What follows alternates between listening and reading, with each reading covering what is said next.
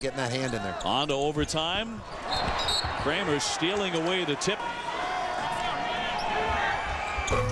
And drops the first one in. I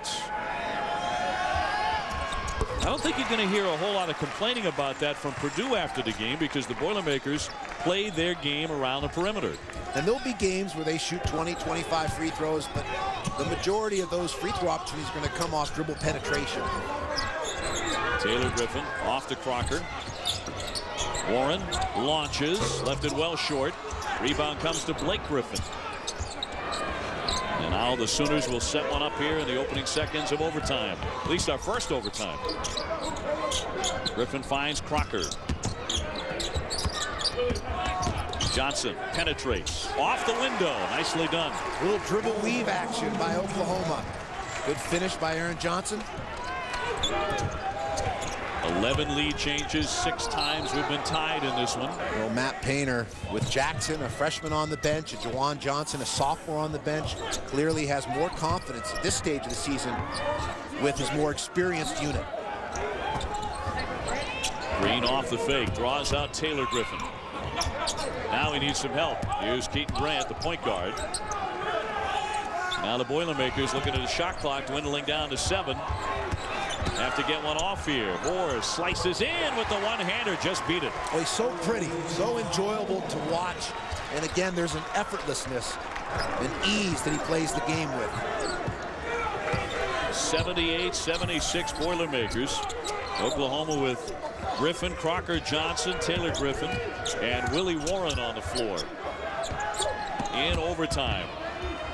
Taylor Griffin trying to give it up and be on some duress. Sometimes the most basic fundamentals become challenging. Did I create a new word there? Effortlessness? Or is it probably just effortless?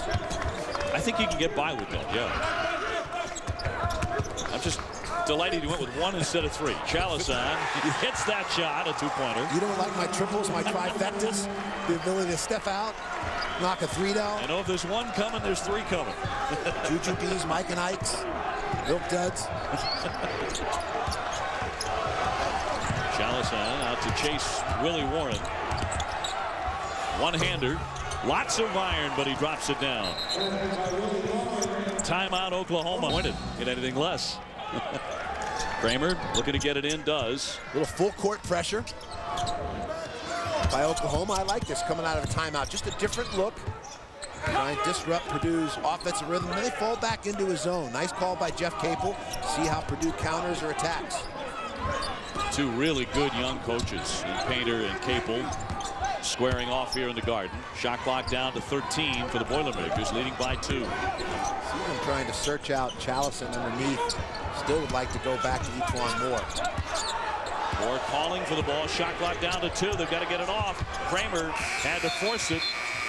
Shot clock violation. In a film session back in West Lafayette this week before they play Duke. Talk about all the turnovers. I mean, very, very high for Purdue. They're stingy with the ball. Uncharacteristic. Blake Griffin, great spin move. High off the window. Taylor Griffin rips it down. Warren wants to shoot it, and that's blocked. Boy, Marcus Green, good job of recovering and getting the hand up for that block. Crocker taking the baseline, and he draws a foul from San Antonio at the line for the Sooners. Fresno State and Boise State.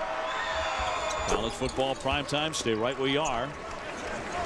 This game is in overtime in Madison Square Garden.